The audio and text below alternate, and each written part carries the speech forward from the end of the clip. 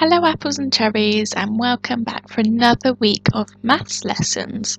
Now this week we're going to be looking at something new and it's called estimation. Can you have a go at saying that? Estimation. Now estimation sounds like a really tricky word, but it's actually another word for guessing. So we can use estimation to help us guess an amount of something before we count it. Now our learning objective this week is to be able to show our understanding of estimation. So that's through our different activities that we'll be doing. Now our success criteria is that we can explain what estimation means. I wonder if you can remember already. And we can use estimation to work out different problems.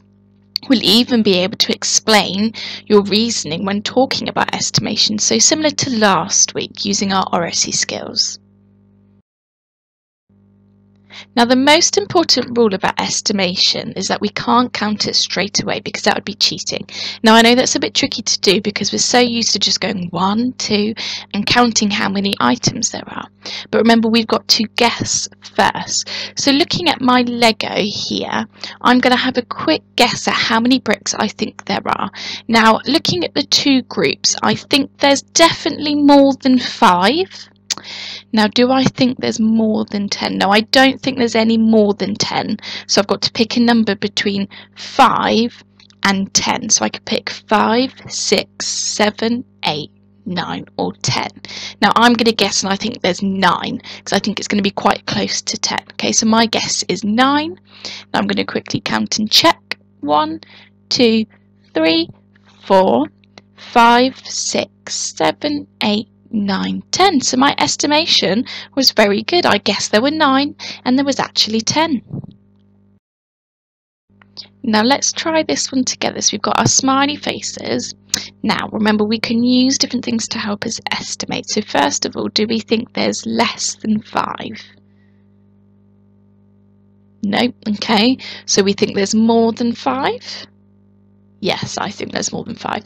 Do we think there's less than 10 or more than 10? So do you think it's going to be a smaller number than 10 or a bigger number than 10?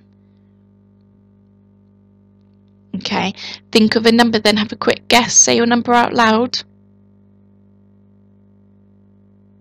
Okay, I'm going to go with 10. I'm going to go in the middle because I'm not sure if there's less and I'm not sure if there's more. So I'm going to guess 10. Now let's count together. You ready? 1, 2, 3, 4, 5, 6, 7, 8, 9, 10, 11. Well done. What was your guess? And the actual amount was 11. So were you close? Now you're going to try this one on your own. So remember, don't count them, that would be cheating. Have a quick guess.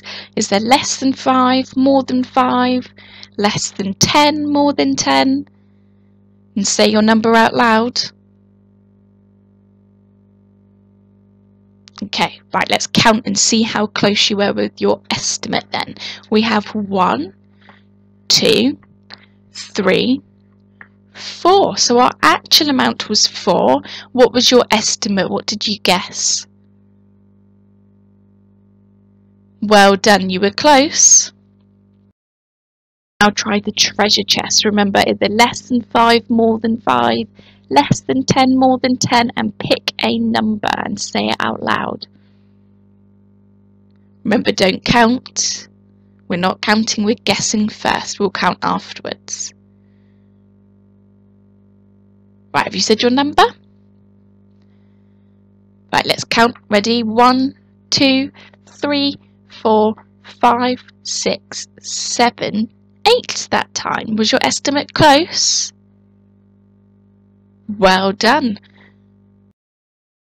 Right, your task today then is to go around your home and find some different objects. It might be your teddy bears, it might be your Lego, or it might even be going outside into the garden and looking at the flowers. And I want you to, if you can, take a handful or just have a quick look and estimate, so guess, how many of those objects there are. So I might go into the garden and have a look at a patch of my garden and guess how many flowers I can see. Okay, and then I'm going to count them to see if my estimate was close. I hope you enjoy the rest of your day, and I'll see you again tomorrow.